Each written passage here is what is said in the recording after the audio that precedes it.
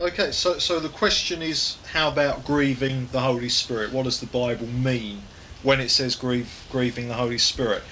Okay, if you find Ephesians 4, verse 30, and we'll actually look at the actual verse in question.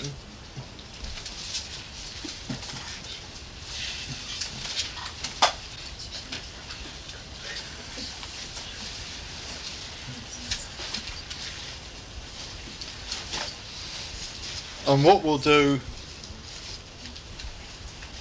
I'll read it first, alright, Ephesians chapter 4 and verse 30.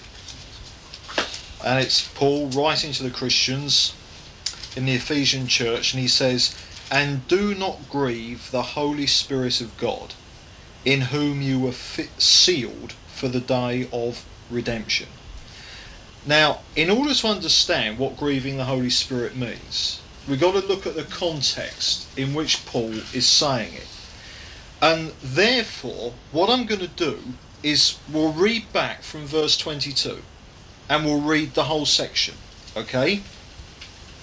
And of course, sort of part of the work of Bible teaching isn't just so that you learn what the Bible says, but it's to learn how to interpret the Bible. Can you see what I mean? Because you're not going to have a situation where in your lifetime you sit under a Bible teacher who explains every verse of the Bible. It's just not going to happen. But what you can do is learn the principles of interpreting verses so that you can work them out for yourself. And one of the most important, any verse in the Bible is in a context. And it's by looking at the context in which that verse is that you get an idea what it's talking about. It's like, for instance, somebody might say, grieving the Holy Spirit. That means that if the Lord wants you to speak out loud in a tongue or interpret a tongue in a meeting, if you don't do it, then you're grieving the Holy Spirit. And everyone thinks, oh yes, of course, that's what it means. But it doesn't mean that at all, because we're going to see that these verses have got nothing to do with that whatsoever. I mean, the Holy Spirit isn't happy. I mean, he likes it that when he moves through us, we respond. But to understand precisely what any verse of the Bible means, you've got to look at it in context. So let's start from verse 22, all right? And then we'll do a quick shufti right through Ephesians to give you the whole context. That'll only be a quickie, and we can put the whole thing together. So verse 22, "Put off your old nature, which belongs to your former manner of life, and is corrupt through deceitful lusts.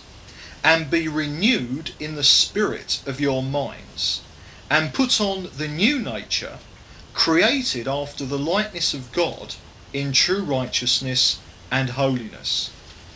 Therefore, putting away falsehood, let everyone speak the truth with his neighbour, for we are members one of another. Be angry, but do not sin. Do not let the sun go down on your anger, and give no opportunity to the devil." Now let me immediately, that verse there, it's give no place to the devil. And that word that's translated here, opportunity, in the Greek is topos. Now you get the word topography, how the land lies, okay? The topographical features of the earth. That's the word. Give no place to the devil, i.e. don't let the devil in to your bit of land. Don't let the devil get into you, alright? "Let the thief no longer steal, but rather let him labour, doing honest work with his hands, so that he may be able to give to those in need. Let no evil talk come out of your mouths, but only such as is good for edifying, as fits the occasion, that it may impart grace to those who hear. And do not grieve the Holy Spirit of God, in whom you were sealed for the day of redemption. Let all bitterness and wrath and anger and clamour and slander be put away from you with all malice, and be kind to one another, tender-hearted, forgiving one another, as God in Christ forgave you." Now, what we see in Ephesians is a classic example of the way that Paul writes, And the very way that he writes speaks to us something about the truth of God that he's seeking to communicate. Because what he does, if you were to read Ephesians 1 and 2, we're not going to, alright, but if you were to read it, you'll find that what Paul does there is that he launches in and he says, "Blessed be God, the Father of our Lord Jesus Christ," etc., etc. And Paul then lists out and praises God and explains everything that Jesus has done for us. And remember that as Christians, when we're talking about everything that Jesus has done for us, that's another way of saying everything that is now true of us because of Jesus. It wasn't true once, but it is now because of Jesus. And in Ephesians, basically what Paul goes through, and I'm just going to pick out sort of key bits, so I can't go into the whole lot, but basically what he's saying is, look, God had a plan. And God's plan finally was us, the church, people who are saved. And that what God has done through Jesus is that he has taken us and he's put us in Jesus. Now, when Jesus came and lived and died and rose again, Jesus beat everything that was going. Whatever he faced, he beat it. Absolutely defeated everything that Satan did, everything that sin has ever done. Jesus beat it. He took it on, an eyeball job, and he beat it. Alright? Now then, the result of that is that because Jesus has now done that, he is now back in heaven with his Father, where he started off, because Jesus is God. But there's a big difference now, and the difference is this. Before the second person of the Trinity came down to earth in human form, he wasn't a man. He was God. He was the second person of the Trinity, but he wasn't a man. Alright? The difference now is that Jesus has gone back to heaven, which was where he started off, but he's still a man. Can you see? So that Jesus, or the second person of the Trinity, became a man. He wasn't a man, but he became a man because man was the problem. And now he's beaten the problem in man and he's ascended back into heaven. And he has done that as a man. Jesus is still human. He never stopped being God. He always was God. But God became a man. And as I've often said, if God does something, he does it properly. Therefore, Jesus became a real, solid, flesh and blood man. And he beat everything that has beaten man. He dealt with sin completely, and he's ascended back into heaven as a man. Now, what that means is this. At this precise moment, there's a man in heaven. And there's a man standing at the right hand of God. There is a man who now holds the highest place in the universe. Because God became a man. Now, because a man is in heaven, because Jesus is a man, he went there as a forerunner. And because Jesus can be in heaven, we can be in heaven. One man got through, therefore the rest can follow. Alright, any man or woman can end up in heaven. Now, the essence of the gospel is God wants to share. Everything he has and is, he wants to share. Now, Jesus has been placed in heaven now, and he's far above all rule and authority. Alright, Jesus is the final authority in the universe. Everything is subject to his will. Everything is subject to his power. Nothing is going to go wrong because Jesus now, as a man, is completely in charge of the whole caboodle, the whole of creation. He was before he became a man, but he still is, but now he's a man. Okay. Now, the essence of God is that he wants to share, and that what God has done, he has shared that rule and authority that Jesus has with us, that we share with that in Jesus, that we have the same authority of Jesus because we have been made one with him. The moment you were born again, you became one with Jesus. Therefore, Jesus' experience, Jesus' history, Jesus' nature has now been shared with you. You are one with him. Alright? Jesus has died to sin. You shared in that. You died to sin as well. Jesus is raised above all rule and authority. You are raised above all rule and authority. Because when you were made one with Jesus, when you were born again, you came into a sharing of everything that Jesus is and everything that Jesus has. Therefore, Jesus is in charge. Everything is under his authority, which means that Satan and all power on the earth is subject to him. Now, we're raised up with Jesus in heavenly places, therefore Satan and every situation on this earth is also subject to us. Alright? So, because we've been made one with Jesus, we have freedom from sin. We have authority over every situation that we encounter because Jesus has freedom from sin and because Jesus has authority over every situation he encounters. Now, that is the truth. That is what God has accomplished in us. Alright? That is the truth now of you. Now, in Philippians, Paul puts it like this. He says, work out your own salvation in fear and trembling. For it is God who works in you both to will and to do for his good pleasure. Now what Paul now proceeds to do is he says, look, that is now the truth about you. That is what God has worked into you. Now, through your obedience and following the Lord day to day and living in submission to his word, you must work out what that truth has worked in. Can you see what I mean? You have got to let out.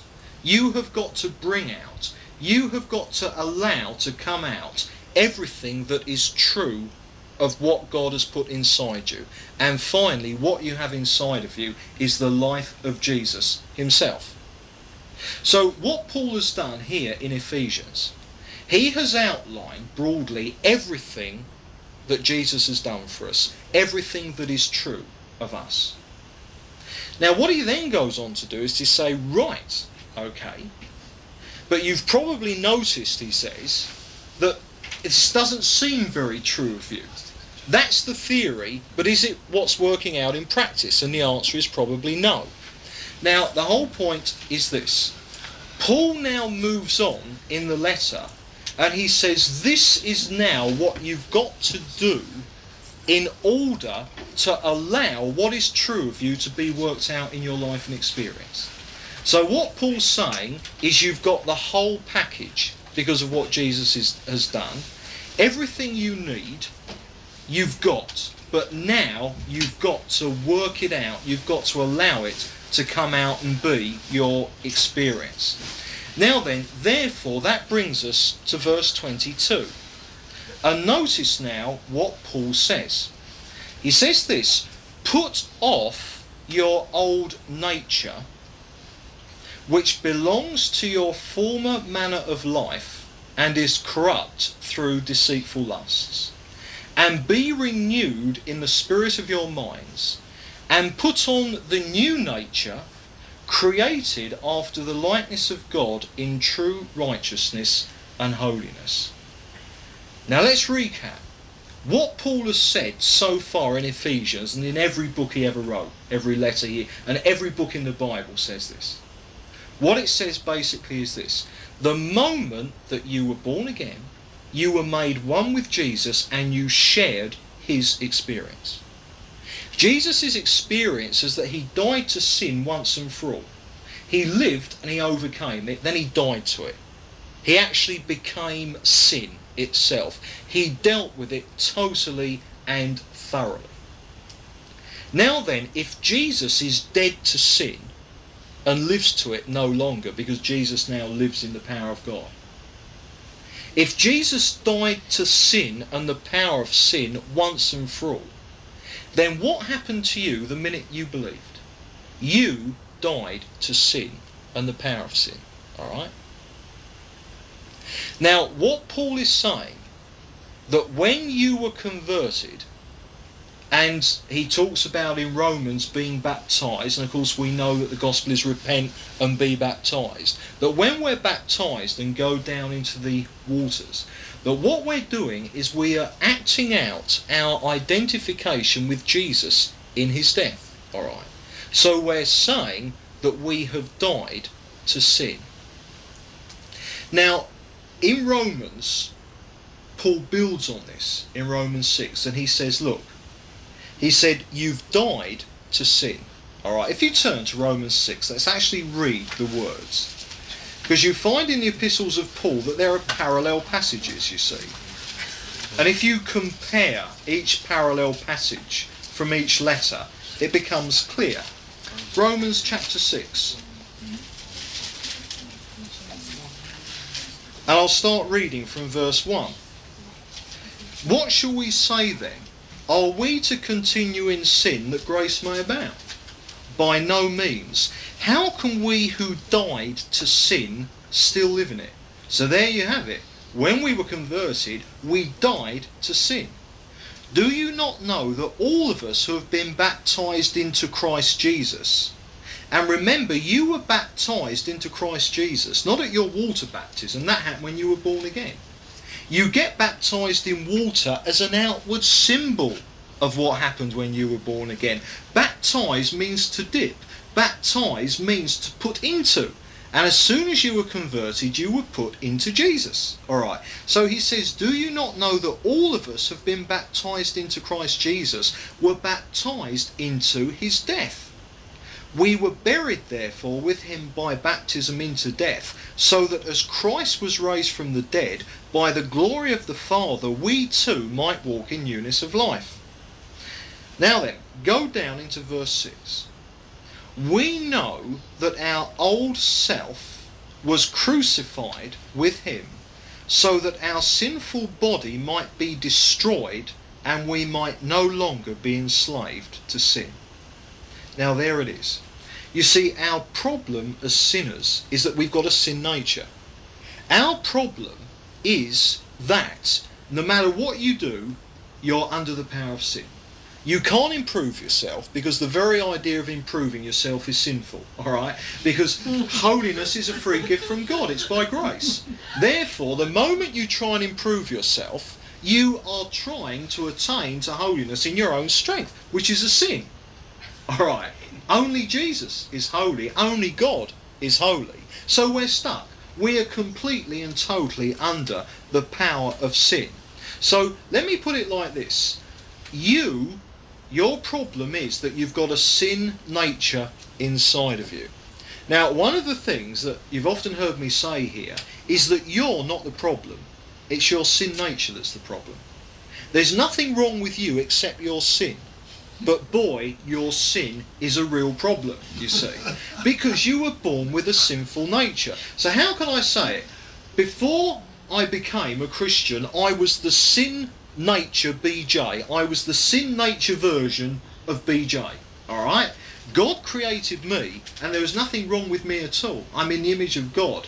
But my problem is that I've got a sin nature which can do nothing but stand against God and go against his commandments. And that sin nature, it permeates every aspect of me, BJ, and twists me.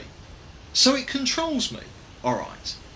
Now then, what happens, Paul's saying here, is that the moment you're born again and baptised or put into Christ, you share Jesus' death. And Jesus' death was a death to sin. Now what happens is this. The moment you're born again, your sin nature is destroyed. And it was destroyed on the basis of what Jesus did on the cross. Now then, I've got to go into a little bit of Greek here. Because if we left it there, I've told you that if your sin nature is destroyed, it's not a problem anymore. And yet all of us know that that isn't true, don't we? All of us know, no matter how long we've been converted, that whereas the Bible says that our sin nature was destroyed the moment that we got converted, somehow it still seems to be hanging around a long time hence, doesn't it? Now the important thing to realise is that this word here, destroyed, it doesn't mean annihilated. Alright, the Greek word is katargio, and it means to bring to nothing. It means to render useless, to render inoperative. Or the best word I like is neutralise. Alright. Now then, when Jesus died on the cross, and when you were put into Jesus, hence sharing his experience, past, present and future, your sin nature was completely neutralised by the cross of Jesus. Now then, say you've got a bottle of acid, alright? Now that represents your sin nature, alright? And that, it stings, doesn't it, acid? Does a lot of damage, it does harm. That describes our sin natures. As soon as we get together, as soon as you get sinners together, they sting, don't they? They sting each other, we sting each other. It's a lovely picture of the sinful nature. And acid eats everything away. And as I say, we're okay, we're created in the image of God, but our sin natures eat us away and it twists us. Everything comes out wrong, distorts us as people. Now then, there you've got that acid. Now how do you deal with that? Right, you neutralise it. Now let's hear we've got some alkaline. Now what happens when you pour the alkaline into the acid? The acid is neutralised. It doesn't work as acid. It is no longer active. It is katargioed. And that is precisely the word that Paul here uses in Romans 6. He's saying that the alkaline of Jesus' death on the cross and you being one with Jesus now, that neutralises your sin nature so it's no longer active. However, here is not the catch, but here is the reality of it, and it's this. Say you've got this bottle of what was once acid and it's been neutralised by the alkaline and it's harmless. There's no more sting in it. If you remove the alkaline, if you remove the neutraliser, the acid is there the same as it ever was. Now the point is this. The truth of the Christian life is that you were converted or justified, alright, forgiven, set free from the penalty of sin by receiving Jesus by faith. All you did is you believed that Jesus has saved you, didn't you? You said, thank you, Lord, for saving me. You responded to what Jesus had already done. So you believed that what the Bible said was true. You believed that Jesus died on the cross to deal with your sins. And because you believed it, you received his new life. And therefore you were set free from the penalty of sin. So that you never needed worry about the lake of fire again, because that's the penalty of sin. However, that's justification, the initial getting right with God. Alright? But sanctification is the process whereby God then works in us to set us free, not from the penalty of sin, because that's already been done when you got converted, but to set us free from the power of sin, or the power that our sin nature has over us. Now the problem is that what happens is that Christians, they get saved by faith, and then they get stuck into getting sanctified and work really hard for it. You see? And that is where the mistake lies. Because the truth is that everything we receive from God is by faith. Everything we receive from God is simply that you realise that you've already been given it in Jesus. Again, let me just read a couple of verses from Ephesians, skip back to Ephesians, and just from chapter 1, when Paul says this. Verse 3, blessed be the God and Father of our Lord Jesus Christ, who has blessed us in Christ with every spiritual blessing in the heavenly places. Now what that means is that when you were converted, every spiritual blessing in heavenly places was given to you in Jesus. You got the lot when you were converted. Alright, everything you needed you received when you were converted because you received Jesus himself. And everything that God has is in Jesus. In him the fullness of God was pleased to dwell. So the point is that then, if you've got everything that you need already, can you see that it's then simply a question of realising that you've already got everything you need and acting on it? It's faith. And when you act on it, when you believe it, then you move in it and it becomes true. When you realise that every spiritual need has been met in Jesus, then you stop trying to get your needs met and you realise, hey, they are met in Jesus, and you simply live as if they are, and then according to your faith be it unto you.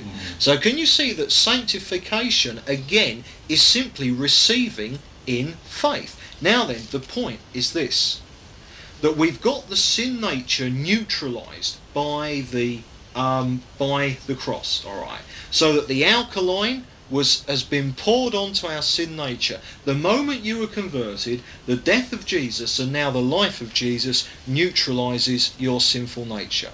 But here's the point. In John 15, Jesus speaks about abiding in him. Now, if we abide in Jesus, if we simply move in faith, staying close to Jesus, knowing that everything that we need has already been done for us, then to the extent that you're abiding in Jesus, the alkaline is on the acid, and the acid is not effective. But the moment that you get separated from Jesus, the moment you stop abiding in Jesus, the alkaline is removed and the acid is active again. Can you see what I'm saying? That our sinful nature is only rendered inoperative to the extent that we are abiding in Jesus and believing and being in faith that he has overcome our sinful nature. Can you see what I mean? By faith, we're literally attaching ourselves or making experiential our oneness with Jesus. But if we don't believe what Jesus has done, we separate ourselves from him and we stop abiding. Move on to verse 12, all right? This is in Romans 6. No, sorry, verse 11. And Paul says this, so you also must consider yourselves dead to sin and alive to God in Christ Jesus. Now that word consider is reckon. It's an accounting term. You've heard of a ready reckoner, haven't you? And it means, the word, I mean it's an accounting term, if you go into the bank and pay £50 in, then you can reckon on that £50 being in your account. What that means is because you know it's there, you reckon on it and you use it, you draw on it. But if somehow you pay the money in and then forget it's there, you're not going to draw on it. Can you see what I mean? So what Paul is saying, he says, look, reckon yourselves, consider yourselves, believe that you are dead to sin because of the alkaline action of the cross on your sinful nature. Believe that Jesus has overcome the power of sin in your life, and to that extent that you're believing that and receiving that from the Lord in faith, to that extent the power of sin in your life will be overcome. But if you get separated, if you're not close to Jesus for whatever reason, then the moment you're not abiding in him, the alkaline has gone and the acid is there in absolutely full measure. So can you see what I mean? That the answer to overcoming the power of sin, well, in fact it's not. We cannot overcome, we cannot conquer our sin. But what we can do is if we let Jesus conquer us. If we simply abide in Jesus, knowing that he is the one who deals with the power of sin in our lives. So then what we've seen is that the moment you were converted, the power of God in your life has neutralised your sinful nature, but only to the extent that you remain faithful to Jesus and close to him. If you abide in Jesus, then the power of God over your sin will be manifest. But if you don't abide in Jesus for whatever reason, to that extent you'll find that your sin nature is totally in control of you. Either God is in control of your sin nature by neutralising it with you abiding in Jesus, or your sin nature is in control of you. There are no halfways on that. Also, what you can find as well is that as God deals with you, and remember that the ministry of the Holy Spirit, or part of the ministry of the Holy Spirit, is to bring this into experience in our own lives. Now remember, if freedom from the power of sin is simply by believing that Jesus has already won it for us, then you won't try and do anything. You'll simply receive it as a free gift. But if you try and do it in your own strength, that is denying that Jesus has done it for you. You're saying, no, Lord, this is what I do, when the truth is it's something that he has done. So the point is, if you struggle in your own efforts to overcome sin, you'll be beaten, because your own efforts are half the problem.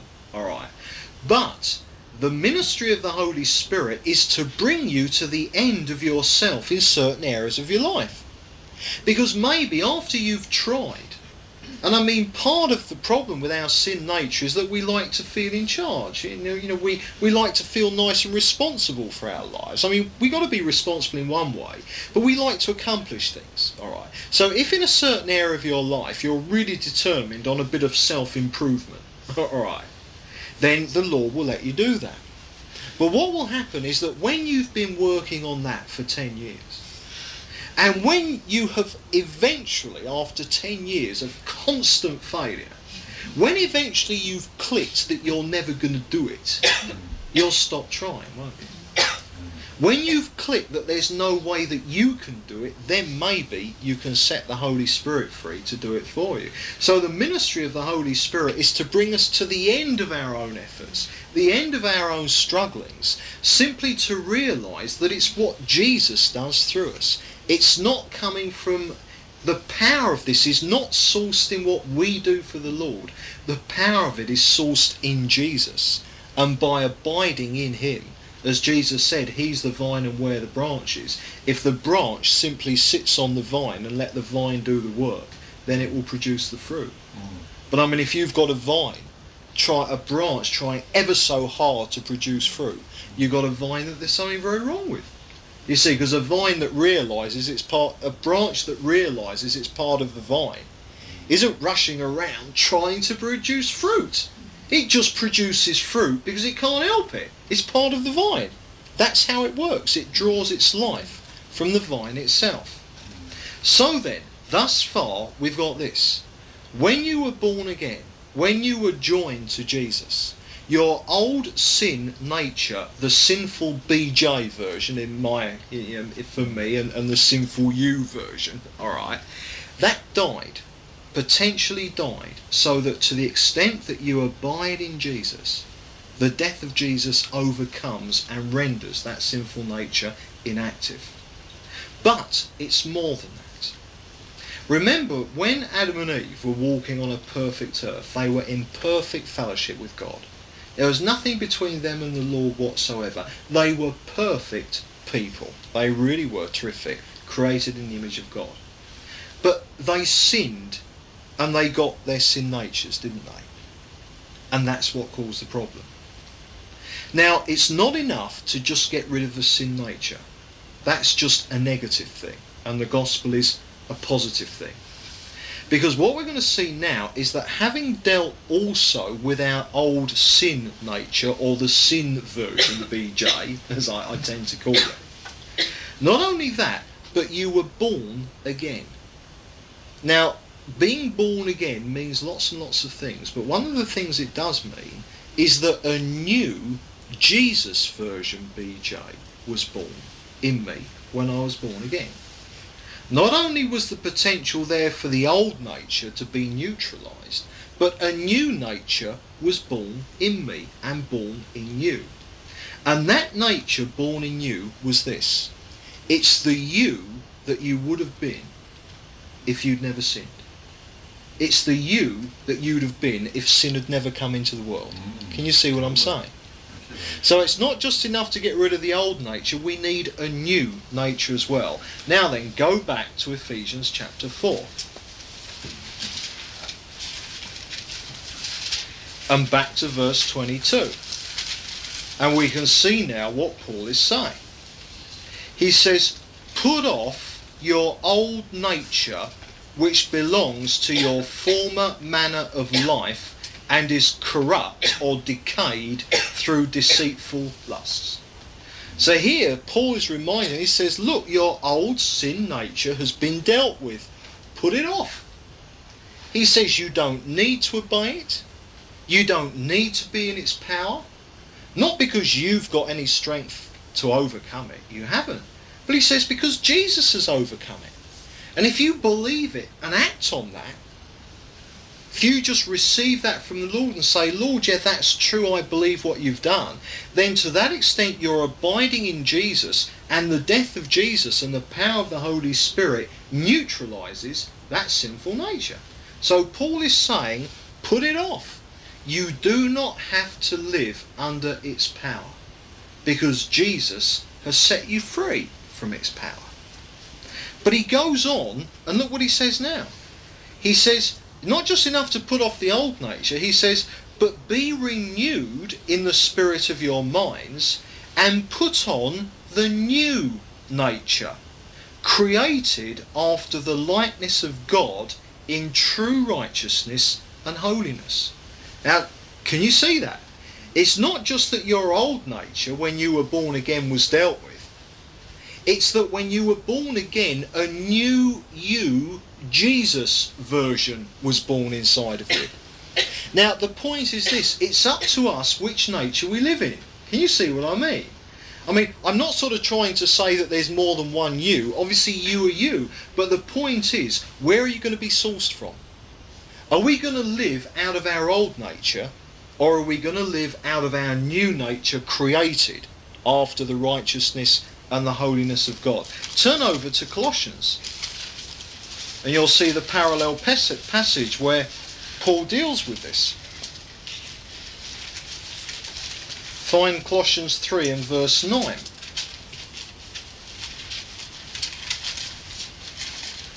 Before I read it, just note that in the Ephesians passage, we're going to work down in a few minutes. He says, therefore, putting away falsehood, let everyone speak the truth with his neighbour. Alright, now notice that. And then in Colossians, notice this. Colossians 3 and what verse 9. did I say? Verse 9. Do not lie to one another. You're going to see that there's an ethical application here that we're going to look at in a minute. Do not lie to each other. Now listen to this. Seeing that you have put off the old nature with its practices. Why had they put it off? Well, because they don't need to keep it on. Jesus died to deal with that sinful nature in them. And if they believe that, if they abide in Jesus in faith and obedience to him, then they'll experience that power of God to neutralise their sinful natures. So he says, seeing that you have put off the old nature with its practices. But does it end there with the destruction of the old? No, it doesn't. Listen to this. He says, and have put on the new nature. Can you see that? It's not just that the old nature that made you sin all the time has been dealt with, but you've got a new nature inside of you. And this new nature, what does it say? Which is being renewed in knowledge after the image of its creator. Who is the creator? Jesus is. Can you see? A Jesus version of you was born in you the moment you were born again. That's what being born again means. Corinthians, if any man be in Christ, he is a new creature. Behold, the new has come, the old has passed away. But it's up to us which we live in. Do we live in the new, or do we live in the old? Now, bearing that in mind, go over to the first epistle of John. I want to show you a few verses which puzzled people, but now you've got the answer to understanding them. And if you go to chapter 5 and verse 18. Now, as John writes this letter, and remember it was John who in his gospel recorded mainly the teaching that Jesus gave about being born again. Alright? And that in the letter, John, he talks about this, saying that they have been born again. Not of the will of man, but the will of God. Alright. Now then, I'm just going to read chapter 3 and verse 9. You keep your finger in where I've given it to you. No one born of God commits sin. No one born of God commits sin. Wait a minute, chapter 3. Alright, chapter 3 verse 9. Alright? No one born of God commits sin. For God's nature abides in him, and he cannot sin because he is born of God. Sorry, this is 1 John, isn't it? 1 John, chapter 3 and verse 9. I'll read it again. No one born of God commits sin.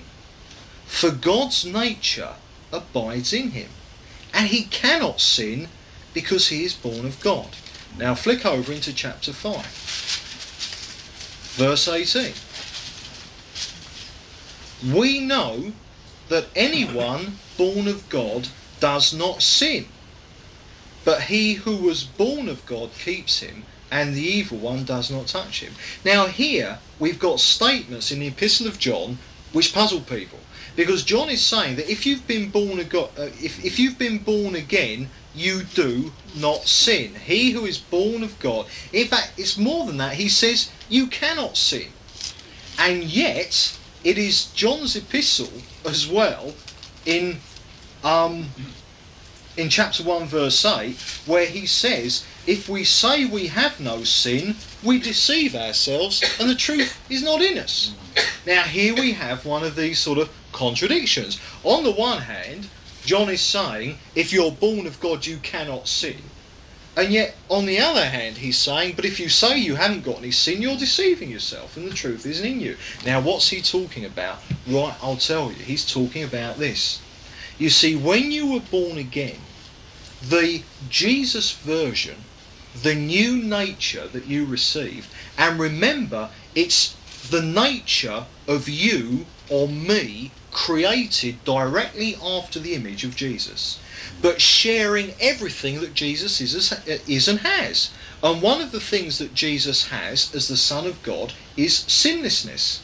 And what it means is this: that new nature in you cannot sin. That new nature you received is totally 100% sinless. Why? Well, why is it we sin? Because the sinful nature was passed on through Adam. I got a sinful nature in the first place because my father passed it on to me. My children will receive a sinful nature because I passed mine on to them. But when you got born again, what happened? You were born not of the will of man, but of the Spirit. And God became your Father. And when you were born again, I, of myself, my sin nature can do nothing but sin, because that's what I inherited from my father. He was a sinner as well. But now my Father is in heaven, and he is sinless. Therefore, like Father, like Son. The nature I receive from him cannot sin. Alright. But why is it that John says, also, if we say we have no sin, we deceive ourselves? It's for this reason, that John knew full well that as long as we've got this body, and remember one day you're going to get a resurrection body, and I'll tell you some nice things about that in a minute, but as long as you've got this body, your sinful nature is always there inside of you, waiting to strike the moment that you stop abiding in Jesus. One of the holiness doctrines that has gone round in the history of the church, you know, this idea that people say that you can get to the point where you're totally free from sin, sinless perfection as they call it. The error of that is that they don't do their Greek properly. And in that Romans 6 that I read you, they get to the bit, the body of death, you know, the sinful nature has been destroyed, and they say there it is, it's gone. Whereas I've shown you that the Greek word doesn't mean annihilated, no longer there, but neutralised, if you use the neutraliser. So, use the neutraliser, it's neutralised, but if you don't, it isn't. Now, John knew that there are going to be times, no matter how close you are to Jesus, no matter how long you've been a Christian, no matter how mature you are, there are going to be times when you're not using that neutraliser, can you see? So that at any time, can fall into sin. So it's not a question of saying that the sinful nature is no longer there. It is there, And the moment you stop abiding in Jesus, that sinful nature will strike, and that's all that's going to come out of you. But the point is, to the extent that you abide in Jesus, then the new nature can be coming out of you as well. And that nature, the you, as we grow in the Lord, is that this isn't a kind of either you're totally abiding and therefore totally free, or totally not abiding and totally in sin. The Holy Spirit is working through you as a complete person. Alright? Picture your life as having lots of doors, like a house, lots of rooms. And the Holy Spirit's going around each room in the order that he chooses, alright, to clean it out. Now the point is, in one part of your life, you can have been what I would call substantially dealt with or substantially sorted out. And however God's done it, he's brought you to the point of absolute helplessness and submission to him, alright? Whereby in that area of your life, you are substantially living in victory. Because you're not energizing yourself. You're simply receiving from Jesus in faith and obedience. Therefore, you're experiencing the victory of Jesus over sin in a particular area of your life. So in that part of your life, the new nature is shining through. Whereas another bit of your life is still the old nature. Can you see what I mean? And the Holy Spirit's moving on. And I mean, if you're living in great victory in a part of your life where once you were in total defeat, I mean, obviously praise the Lord for that and testify of that. But don't get proud of that, because what about the other bits of your life where you're not in victory yet but still in defeat? Can you see it's an ongoing thing? And the ministry of the Holy Spirit is to be applying this to us throughout our lives. That's why when Paul wrote to Timothy, he says, not that I have attained or am already perfect. That word perfect means mature. He says, but I press on. He says, there's more to come even for me. There's, he's saying that there's still too much Paul the Apostle and not enough Jesus. And however close we are to the Lord, there's still too much of our old nature and not enough of the new nature that's coming through. So that's what the whole sanctifying process is, this being set free from the power of sin. So then, therefore, from what I've said thus far, there's a very real sense in which we could say, right, well, he said that there's nothing we do, it's not what we do, it's what Jesus has done. Okay, lads, we'll put our feet up and just trust the Lord. As some Christians believe that, and they do, they become totally passive about the whole thing. Now then, remember what I said in the Philippians passage earlier. Paul says, work out your own salvation. Because there is something we can do. We must cooperate with the Holy Spirit as he works this out in our experience. I.e., we must work out what God has worked in. So there is something for us to do. It's not for us to put our feet up and be passive in any sense at all. We must work out this experience in our lives. It doesn't mean that we're doing it. No, we're simply allowing the Holy Spirit to do it. But we must very definitely do these things if we are to grow in this and come into an increasing experience of it. I mean, there are various things I could throw out. Prayer and praise. Confession of sin. Remember Romans 8:28. All things work together for good. You've got to apply that no matter what you're going through. But look at the things, and back to Ephesians 4 now. Look at the things that Paul says here. Remember, we've had 4.5 chapters of what Jesus has done, and all this, the moment you were born again, all this was true of you. Before you began to understand it, before you began to have an inkling of it, all this is true of you. That's fantastic. And after 4.5 chapters of Paul saying, right lads, this is what Jesus has done, this is the truth about you, he then goes on to tell them what they must do about it in order to work it out. Now, there's a lot of super spirituality going around today. And the super spiritual ones among you, if there are any, and I hope there are going to be desperately disappointed with this bit. Because it is so nitty gritty, it's unbelievable. I mean, I mean, am I going to tell you to fast for 40 days? Sorry, nothing so spiritual. Am I going to tell you that if you pray in tongues for 3 hours every day it'll work? No, let me tell you, you can pray for 3 hours every day and still be out of fellowship. No problem. What am I going to do? Well, what does Paul tell them? Right, okay. Verse 25. Therefore, putting away falsehood, let everyone speak the truth with his neighbours. Now, can you see that having this grand sort of statement of what is true of us, Paul says, right, now we're going to work it out. And what we see is relationship. Every day, ordinary relationships. I mean, it's amazing. That's not what we meant, Lord. I mean, surely we were seeking a commitment that was somewhat more spiritual than that. I know Christians who are. They're not interested in stuff like this. They want to grow in the Lord. They haven't got time for this sort of stuff. This is it. This is how we grow. This is how we work out our salvation, by living in obedience with these principles. So that wherever these verses judge us, and we realise, yes, 0 out of 10 on that one, confess it, repent. Putting away all falsehood, let everyone speak the truth with his neighbour, for we are members one of another. You see, everything that has happened to you, this grand what Jesus has accomplished, is because you're one with him. Amen. Now then, my hand is one with me. It's a member of my body. If you cut it off, I'd be dismembered.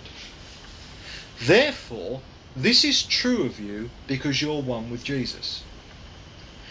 But the thing is, I'm one with Jesus as well. Now, here we immediately get problems. Because if you're one with Jesus, and I'm one with Jesus, you and I are one. That hand is part of me. That hand is part of me. Can you see they're related in a very direct way? They are part of each other. So, therefore, you cannot, in any way at all, work out your oneness with Jesus, except that you're working it out with your brothers and sisters. Because Paul says we are members one of another. You see, your salvation is individual, but when you became one with Jesus, you joined many, many other people who are one with Jesus, and you are one with them. And we're going to see that, if you like, working out our experience of being one with Jesus is done by working out our experience of being one with each other. Can you see what I'm getting at? If being one with Jesus means that when I sin against him I must put that right, being one with Jesus also means if you sin against me you must put that right with me, not just Jesus. And if I sin against you I must put that right with you and not Jesus. Can you see what I'm saying? Because if you and Jesus are one, and I and Jesus are one, we are one. Can you see what I'm getting at? And it's only as it's worked out in the context of day to day, the people we're in fellowship with, the people we live with. So speak the truth with your neighbour. Be honest in your relationships with each other. Be angry. Now, I don't want to home in on this verse because I think I did it a few weeks ago. Didn't I? Be angry but sin not. I think we have done it here not too long ago. But be angry but do not sin. There is a correct anger. Get the tape if you want to, find out the difference. But he says, do not let the sun go down on your anger.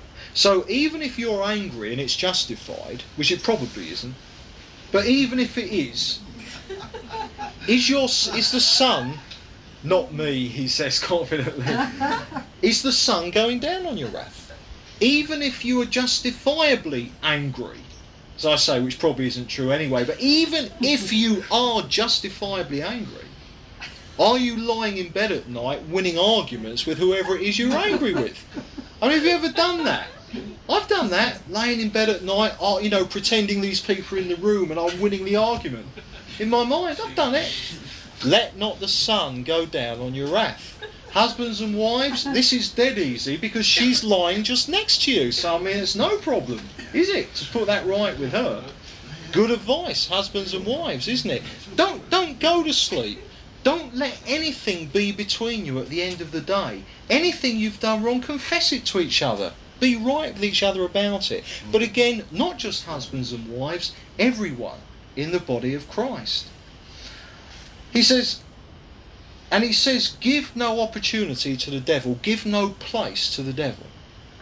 Because if we don't obey these things, then in actual fact, Satan and demons can get into us.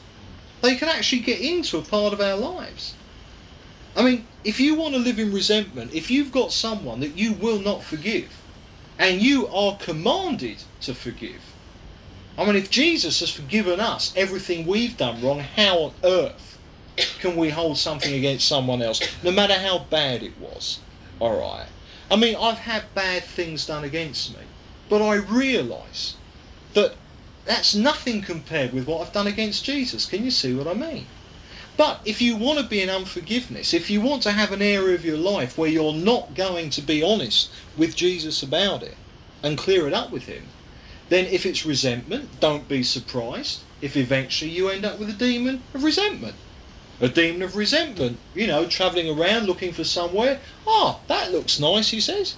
He sees that bit in you that's resentment personified. He thinks, I'll be very comfortable there. And he moves in. Can you see? And then on top of everything else, you've ended up demonised. Well, praise God, the minute you realise that, you can confess the sin and the demon can be booted out. But can you see? Give no place to the devil. Alright. Let the thief no longer steal, but rather let him labour, doing honest work with his hands, so that he may be able to give to those in need. You see how practical that is? Change the way you live. I mean, amazing. It's so straightforward. It's annoying, isn't it? It's so practical. We wanted something more spiritual than this. Let no evil talk come out of your mouths, but only such as is good for edifying. Can you see? It's so nitty gritty. It's living right with Jesus every day and with your brother and sister. Now then, lo and behold, we've reached verse 30. And look what it says. And do not grieve the Holy Spirit of God, in whom you were sealed for the day of redemption. This is what grieving the Spirit means. When you refuse to live in the new nature, and when you live in the old nature, out of fellowship with Jesus, refusing to believe what Jesus has done, unwilling to implement it because of some silly grudge or sin that you've got, that you're hanging on to. If you're doing that, then the Holy Spirit is grieved inside of you.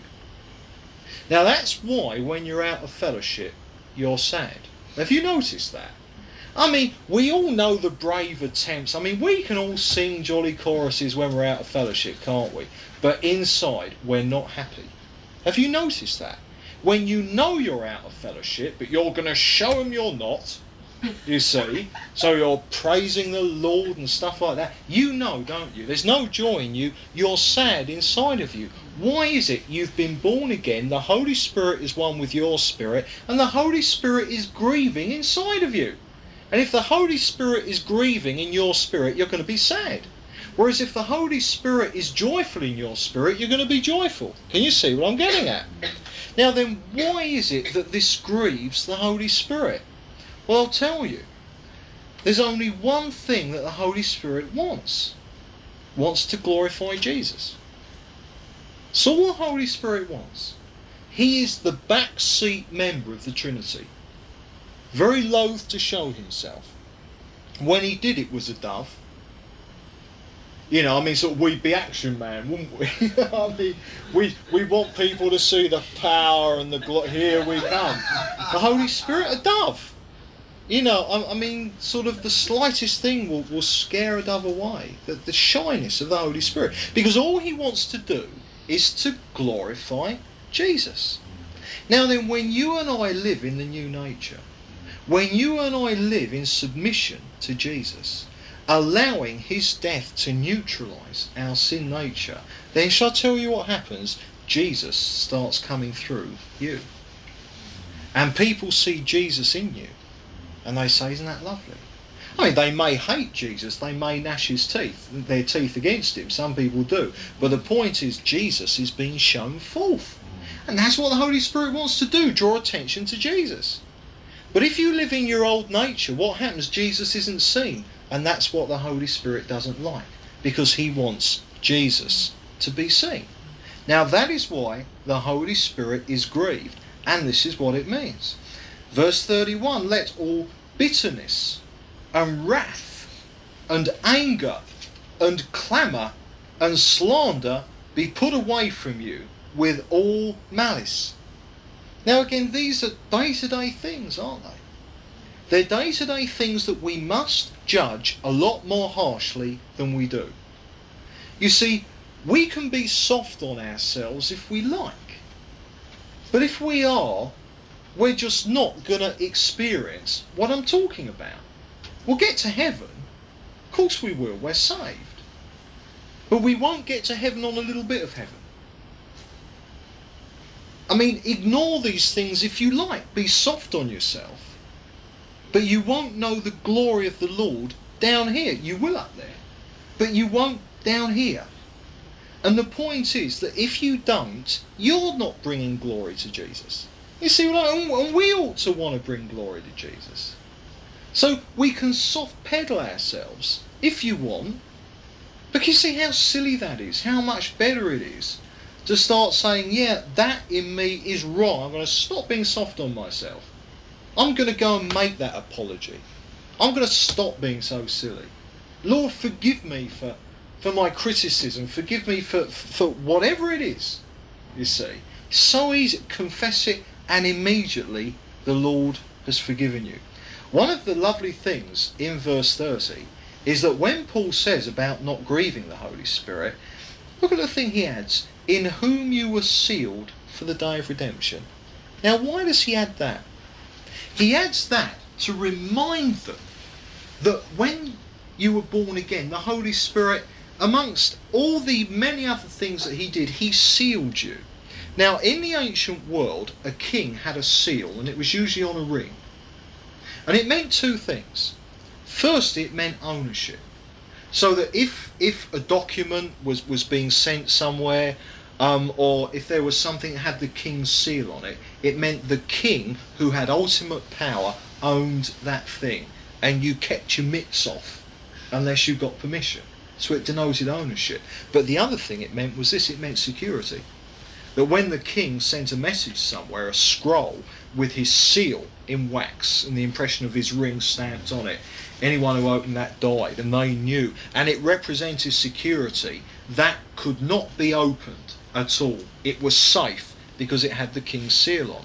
And what Paul is saying here is that, look, he's emphasising that because you were born again, because the king owns you, you are secure, you're going to get where you're going. Nothing can in any way end up with you being lost. Alright. Now he adds that in contrast to I won't give any names, but a church that I preach at sometimes, and the people there wanted me to do some teaching on eternal security. Well, the elders got a little bit edgy, because there were some people in the church who they didn't think were doing very well. They didn't think they were following the law very closely. And they didn't want to encourage them in sin. And they thought that if I started teaching eternal security, that it would just encourage them to go into sin. They wanted to sort of hang at least something over their heads. I mean, if they're not going to be very good Christian, let's at least threaten them with eternal damnation. It's dreadful, isn't it? You see. Well, I mean, here Paul is emphasising, look, it's up to you. You can be a faithful Christian or you can be an unfaithful Christian, but obviously you're going to get there, you're going to be saved. There's no two ways about that. And that's lovely. I mean, holiness isn't hung over us as a threat. I mean, in the scripture, you don't find God saying, look, you know, either you do this or I'm going to send you into the lake of fire at the last. You know, there's nothing like this. We respond to Jesus because he loves us, not because we think he's going to kick us out if he doesn't, even if we don't respond to him. Can you see, this is a loving response to everything that the Lord has done for us. And he says, verse 32, be kind to one another. It's not just a question of what we've got to stop doing, it's what we've got to start doing. Be tender-hearted and forgiving. Now look, we've got to do this. It may take an act of the will. You don't have to feel forgiving against that person who's grieved you. But my goodness, you've got to forgive them. And when we start doing what the Word of God says, just because God says it and because that's good enough, alright, when we start doing that as an act of the will, then our feelings will start to get sorted out. But don't worry about the feelings. This is an act of the will. You may well have to be kind to someone through gritted teeth sometimes. You may have to.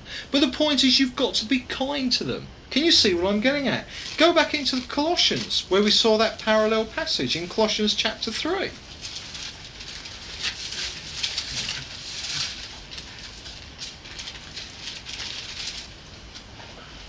Look at verse 1. He says, if then you have been raised with Christ. That's exactly what we've said we have been. Verse 5, put to death therefore what is earthly in you.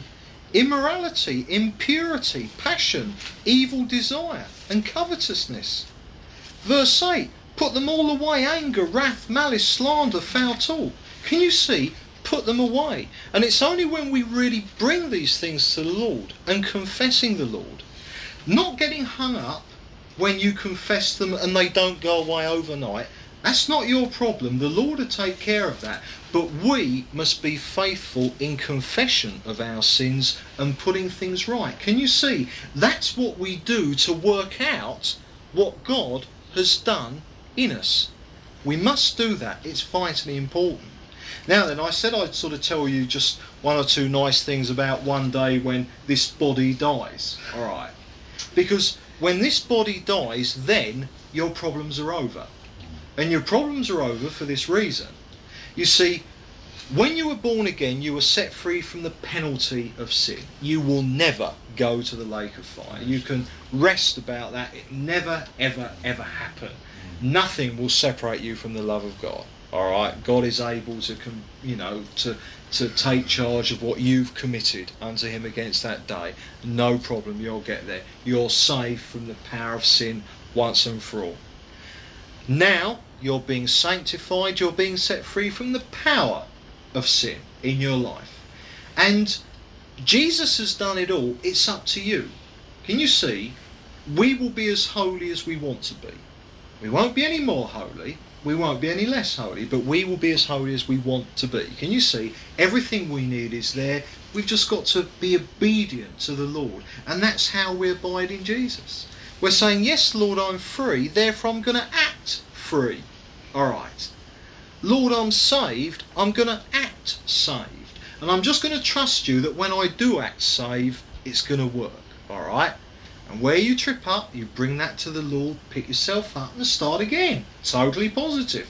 When you've sinned, confess it, it's gone. Alright. So then, here and now, you're being set free from the power of sin. And that is up to you. Alright? You can be faithful or unfaithful. That is up to you. But you see, the sinful nature is grounded in this body that you've got. The Bible calls it the body of death. And one day this body is going to die. Now when you die, which is what death is, when the body dies, you are then going to be set free, not from the penalty of sin, it's already been done, not from the power of sin, but you are then going to be set free from the presence of sin. Because when you die, then your old nature is dead and gone completely. And all you've got left is the you in the true glorious radiance of Jesus Christ Himself. You see, the moment you die, you're free totally of sin. There's no more sin nature in you at all. And then at the rapture, when you get your new body, a resurrection body, as John says, then we shall be like Him, for we shall see Him as He is. So you see the total comprehensiveness of what God has done for us.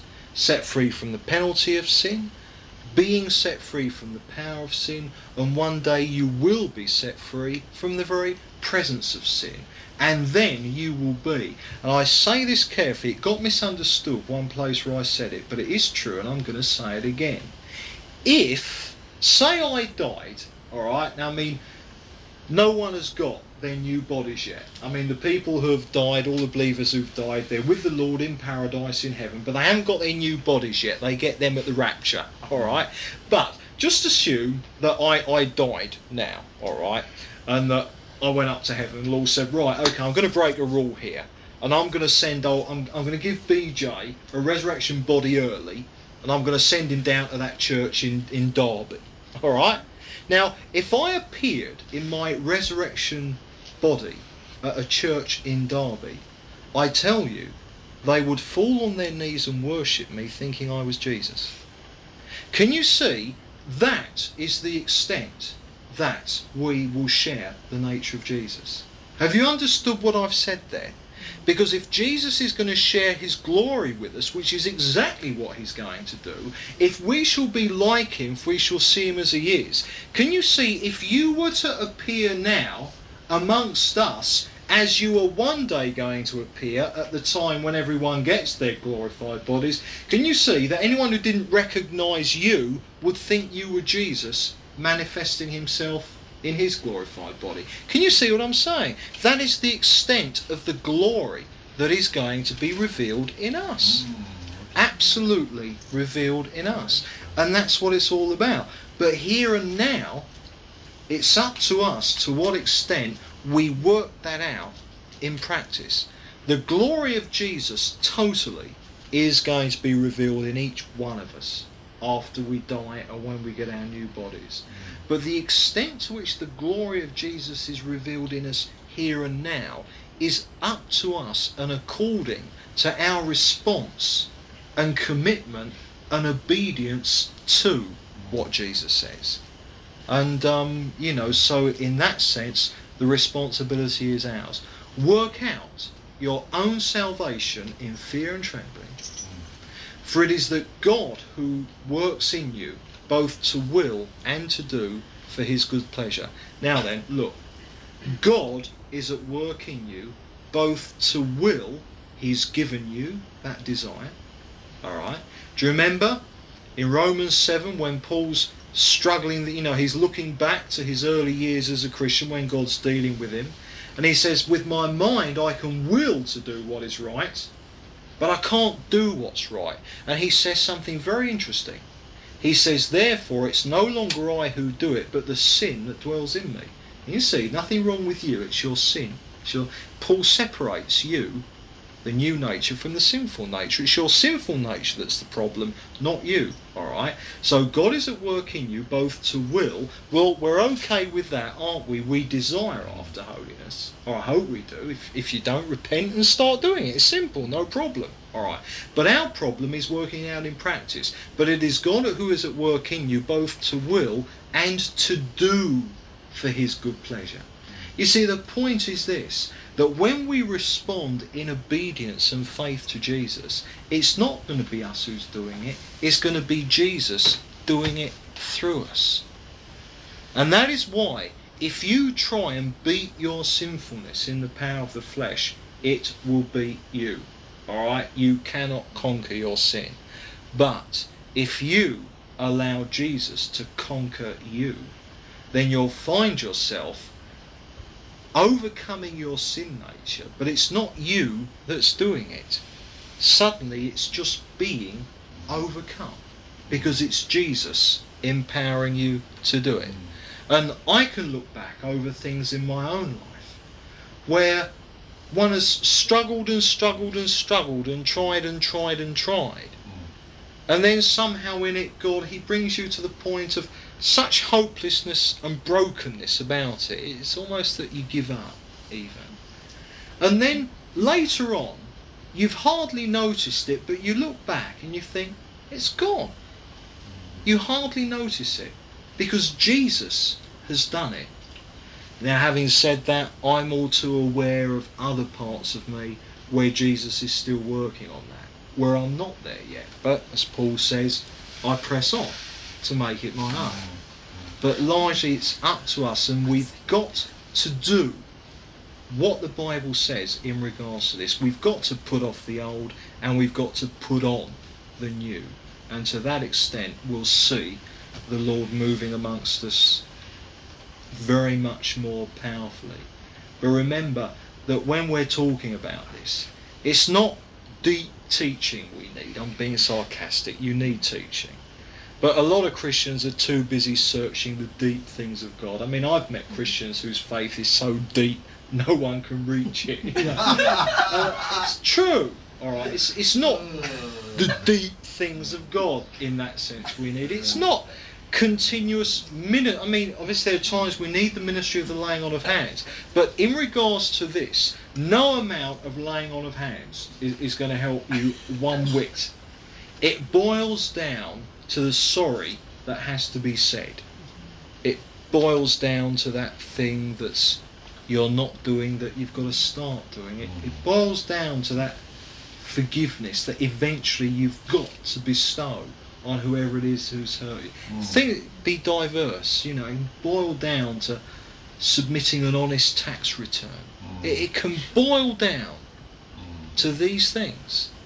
And yet, my goodness, what a treasure you receive in simply working out those little things. So don't be too spiritual, be practical, because all of Paul's letters, they end up on these very, very practical notes. Let me show you one other thing. While we're on this, turn to Ephesians 5:18.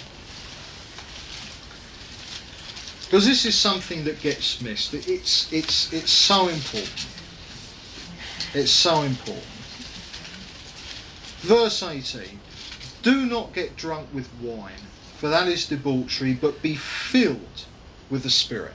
Alright? Now, I mean, to be baptised in the Spirit, that dead right. Moving in the power of the gifts of the Spirit, dead right. But this verse, people take it out of context and they preach sermons on being filled with the Spirit. Now, the mistake is that Paul is writing a sermon on the subject here of being filled with the Spirit. Now, if you go down to verse 21, he tells you what it means to be filled with the Spirit. Now then, does it say spend 20 minutes a day speaking in tongues? No, doesn't say that. Get to every healing service you can find? No, it doesn't say that. It says submit to one another out of reverence for Christ.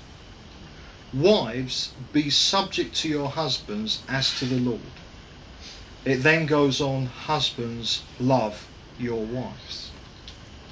It goes on, it says, children, obey your parents.